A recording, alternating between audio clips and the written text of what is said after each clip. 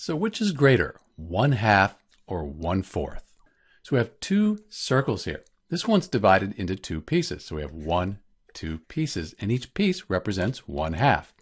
Over here, we have 1, 2, 3, 4 different pieces, and each piece here represents 1/4. So let's shade in half of this circle, one piece. So this is 1/2 here. Over here, we'll shade in one piece out of the 4, the part of the whole. So this is 1/4. And when we look at it, we can see that 1/2 is quite a bit bigger than 1/4. In fact, it's twice as big. But we can always check by dividing to get a fraction.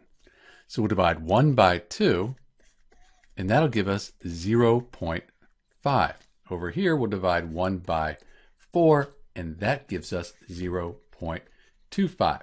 So this also shows us that 1/2 is larger than 1/4. This is Dr. B looking at whether 1/2 is bigger than 1/4. It is. Thanks for watching.